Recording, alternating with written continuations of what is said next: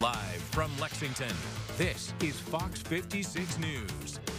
Now, breaking news. We begin this hour with breaking news and an update. Lexington police are now investigating a second shooting on Florence Avenue, this one deadly. Tyler Melito is live on the scene. He's been following it all morning. What's new since we last touched base with you, Tyler? Well, Mandy and Paul, in the last 15 minutes, officers in tactical gear were banging forcibly on the door of this home that you see behind me, and I'll step out of the way so you can get a better picture. In tactical gear with a search warrant trying to get inside. They were unable to get in through the front door initially. They were able to get in through the back.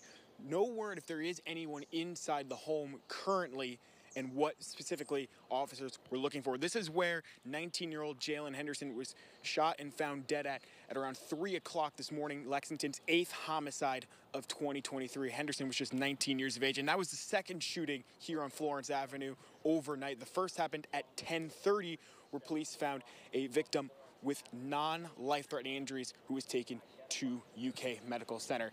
It is unclear, as mentioned, what officers are looking for, but the search has definitely picked up in the last little bit. We'll have more information at 8:30, at 9:30, as well as online. But for now, reporting in Lexington, Tyler Melito, Fox 56 News.